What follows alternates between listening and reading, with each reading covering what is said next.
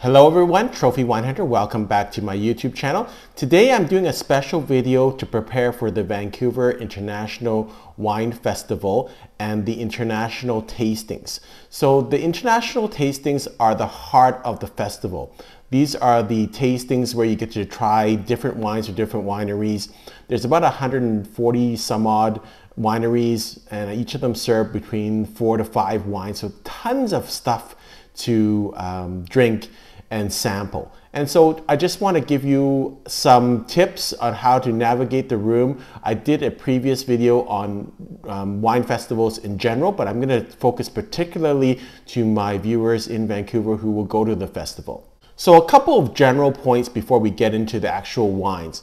One is that the strategy with any wine festival, you have to look at the theme. So the theme of this year is wines of South America. So you should probably focus on those wines particularly because a lot of those wines will be kind of one-time buys, your only chance to drink at them. And so even if you like Italian or American wines, drink those, but also try to drink those wines from South America because that's the focus of this year's tasting.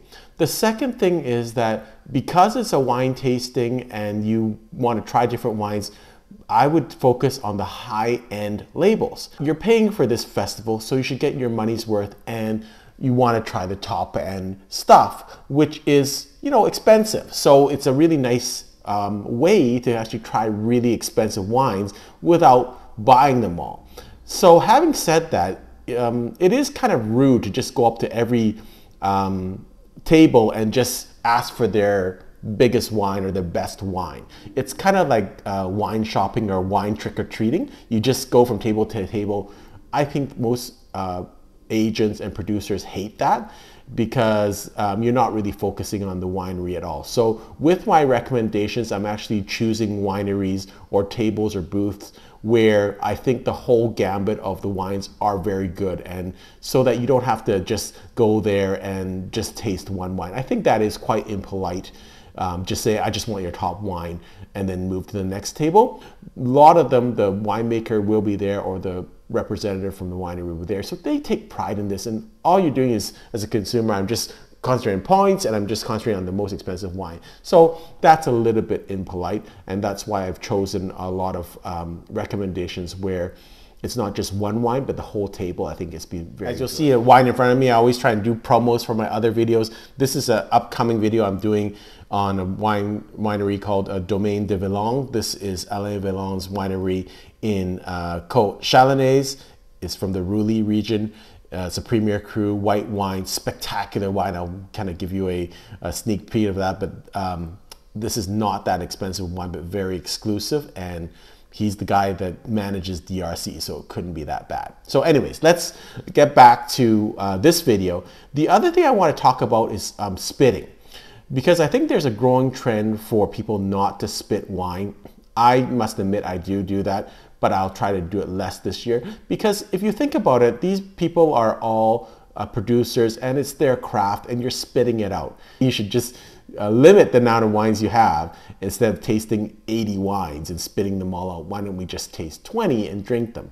And I think that's more and more a trend. But if you have to spit, I'm not going to judge against people that want to spit, because I do, but I'm just saying in general, I think the trend is now that people will spit less, because again, we're talking about wine appreciation and wine tasting, not wine spitting.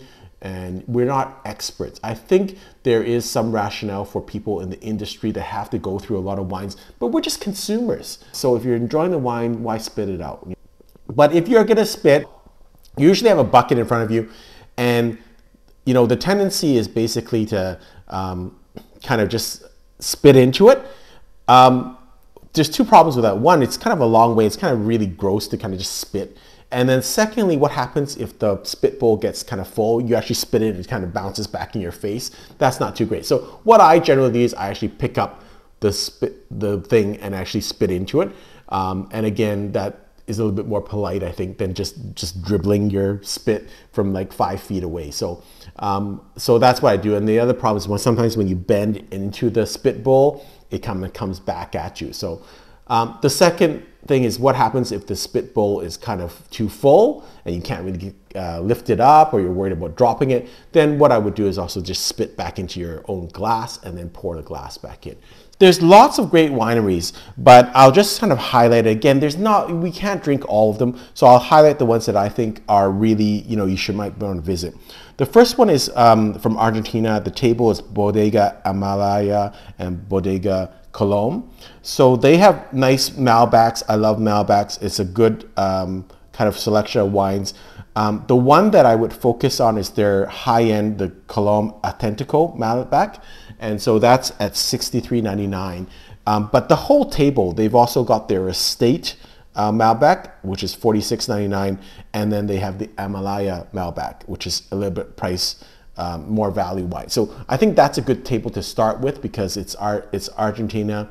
It's you get different levels of Malbec. They also have a rosé and then a Riesling on that table. So I really like that table. The next winery I'm going to focus on is Bodega Garzon from Uruguay. So again, South American producer. I think they have a dinner that's available too. And this is a very interesting one because they've got a very interesting selection of wine.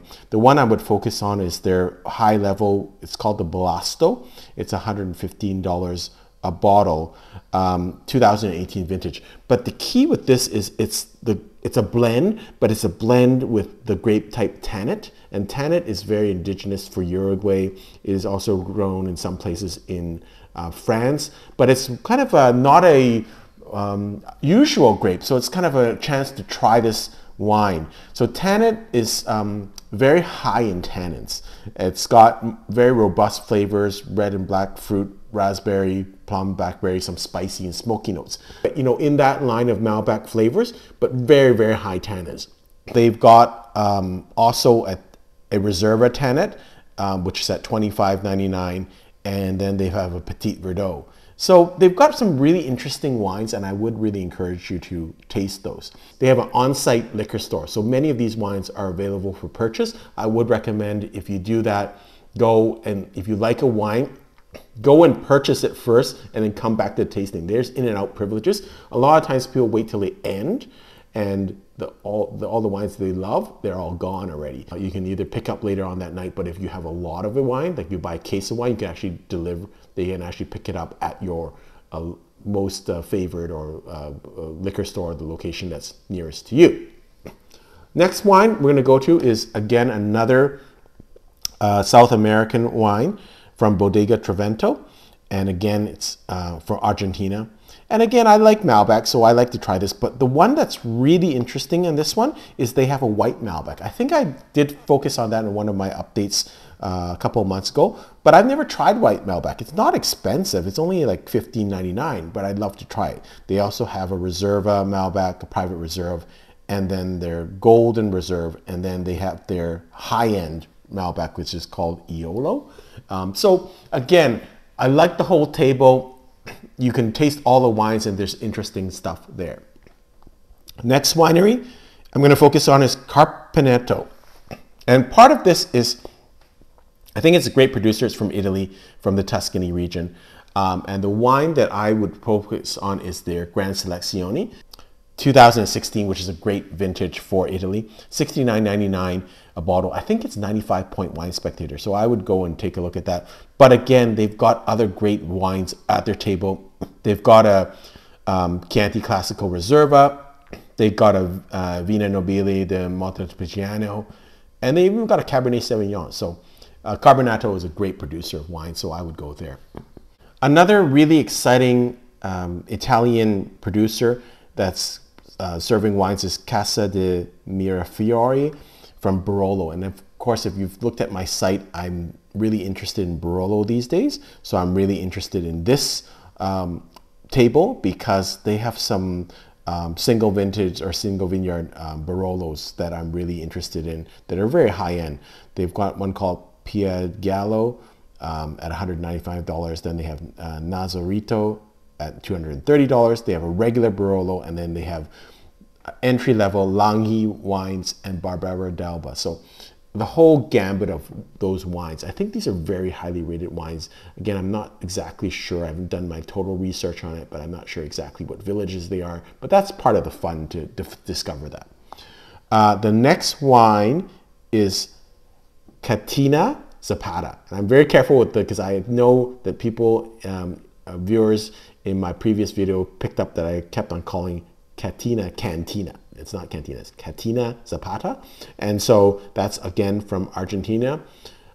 They've got one of my favorite wines, and I've done a review, maybe I'll put it at the end of this video, is their Argentino wine. And that is really top end, top shelf Malbec. It's a 2020 vintage, $144. But if you want to try Malbec and really high-end Malbec, ethereal Malbec, go and try that wine. Argentino is, to me, one of the best Malbecs I've tasted. But again, there's going to be some exciting Malbecs in this room, so go and taste that. For that table, they've got other stuff that's really interesting. They've got High Mountain Chardonnay, they've got High Mountain Cabernet Sauvignon, and it's always fun to taste high altitude wines. I think they do get a little bit more ethereal, but the difficulty is kind of controlling the ripeness on high mountain fruit. They've got their Alta Malbec also, so it's kind of a very interesting table. And that Alta Malbec is not inexpensive either. It's $64.99. So it's a great opportunity. You're trying all these wines that are over $100 wines. You're getting a little 2-ounce taste, but maybe if you're nice and you show some interest, they'll give you a little bit more. And again, if you go back to my other video, one of my tips was, go and taste, sample the wines. And at the end, just go back to the one that you like very much. Just tell them how much you enjoyed the wine. Say, oh, do you mind if I have a little more taste of that? I think they really appreciate that you've actually put in the time to say that, and just end your night with one of your favorite wines. But these are all really great opportunities to taste very, very good wines. So let's go to the next one that I'm going to suggest. And again, these are just things that is based on also your personal preferences. There's certain things that I'm interested in at this time. Again, I'm going to focus on South American wines. I'm going to focus on wines, Barolo wines, because I'm interested in that area. But if you're interested in a certain area, go and focus. I think that's better than tasting everything and just kind of doing a grab bag. Have a little bit of a plan. So the next one is Felsina, and they are also from the Chianti Classical region in Tuscany. They have what they call an IGT wine, which is called Pantaloro. That's at $109 a bottle. And so this wine, I think it's made 100% with Sangiovese, but when it was first established, at that time, the Chianti Classical rules didn't allow for 100% Sangiovese grapes. You had to use only like 70%, and you had to use other grape types. So subsequently, they had to call themselves a IGT wine, but they never changed it back. The rules now allow for Chianti Classicals to use 100%, but they thought, well, I don't need you anyways. I don't need the label, so I'm going to keep it. So that's kind of an interesting wine. They also have a Rancia Chianti Classico Reserva, also over $100 wine. They have under the Bodega Chianti Classico Reserva at $64. And then they have just a regular Chianti Classico. So again, it's a really interesting table because you can drink from Chianti Classico to Chianti Classico Reserva to Gran Selezione. And this has to do with aging process, and you can see that variation. I think that's really interesting. And then you finish off with a Vinsanto, a 2011 Vinsanto. I think it's also a very highly rated wine by Wine Spectator, but try that wine because that's a sweet wine and it's a great example of Vinsanto. Next winery is Giovanni Rosso, again from the Piedmont region. I'm interested in it because of the Barolo wines, and the wine that I have that I've got pegged to drink is the La Serra. That is again from one of the villages in Barolo, 94 and 99, but they also have wines from other villages, from Serralunga. They have a basic Langhi Nebbiolo grape wine, and then they have Barbera d'Alba. So again, you can drink through the variations. You drink from Barbera d'Alba, which is very simple, everyday wines, not a lot of structure, not a lot of tannins, to a Nebbiolo Langhi, which is declassified, maybe doesn't have the aging. Then you go to specific villages. You go to Serralunga and then La Serra for differences in that wine, in the Barolo type. So I think it's a really interesting table to go to. Next one is Michele Chiarlo, another Piedmont producer. Again, I'm interested in Piedmont, and that's where I'm going to focus my attention in terms of my drinking. Their most interesting wine, or the one that I'm most interested in trying, is their Barolo Tornano.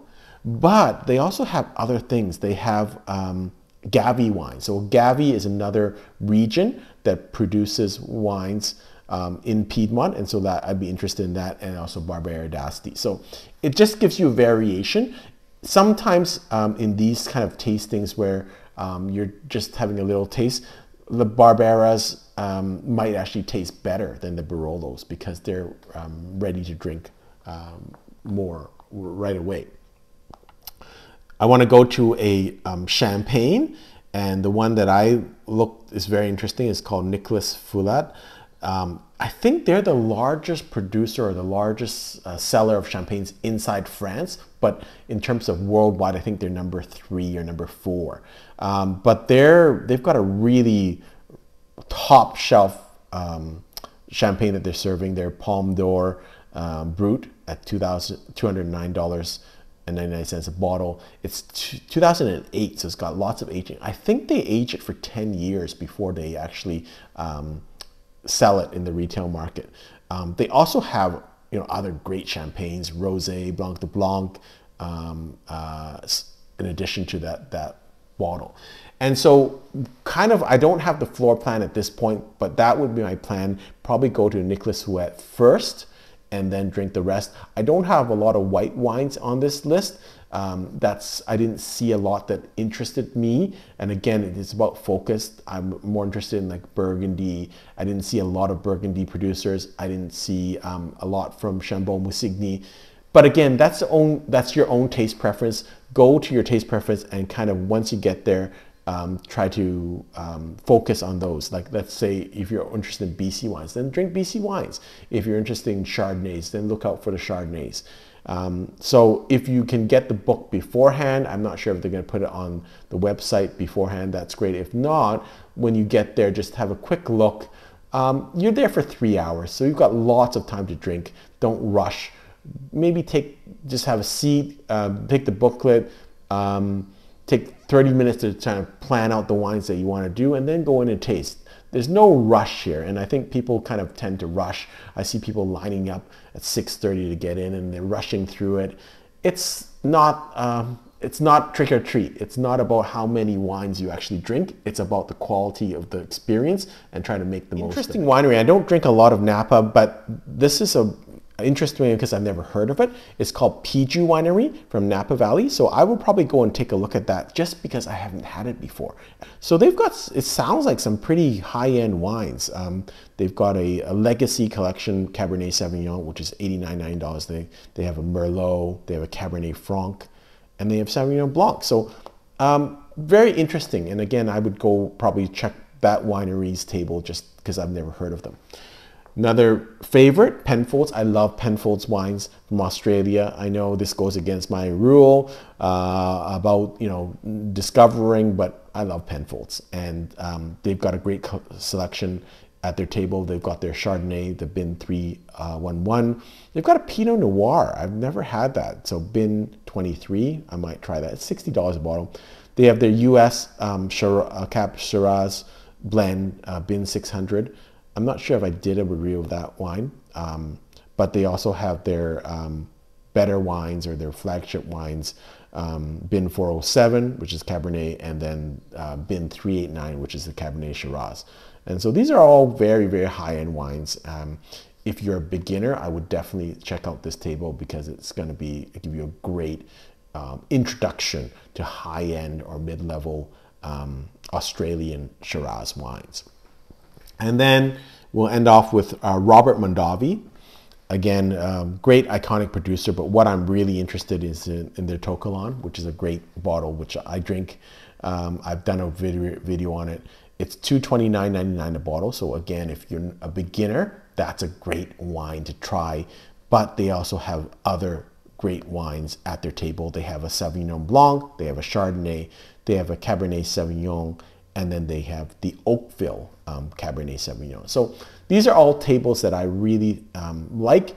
Again, my suggestion is to look through the catalog. When you get there, if you can get it online beforehand, that's great. If not, when you get to the festival, just take a little time, 15, 20 minutes, just to look at the tasting booklet, plan out your strategy, what you want to drink. Have that in mind, what you want to do at the festival, and then focus on that. And for me, as you can see with my list, I'm mostly drinking South American wines. I'm drinking Barolo wines because I'm interested in Barolo, and a couple of wines that I just haven't heard of or I think are interesting. That should be well enough for me to consume my night.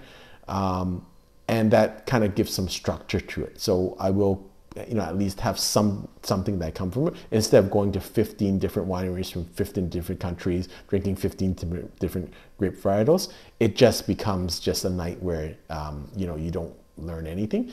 That's fine. If you just want to have a good time or you want to have a great date night, that's fine. I'm not, disrespecting anyone who's want to do that. But I think from a learning perspective, there are things that you can take away from the wine festival. Hope you've enjoyed this video. Until next time, happy drinking.